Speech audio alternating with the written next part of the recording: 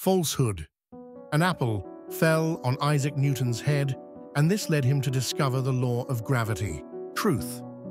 Newton saw an apple fall, but this story became a myth over time. The idea of gravity was the result of Newton's extensive scientific studies and long contemplation. Falsehood.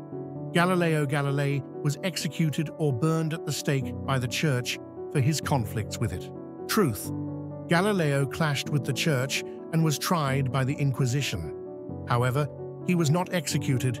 Instead, he spent the remainder of his life under house arrest. Falsehood. Charles Darwin used the term evolution when formulating his theory. Truth. Darwin initially did not use the term evolution. Instead, he preferred the term natural selection. The word evolution became associated with his theory later on.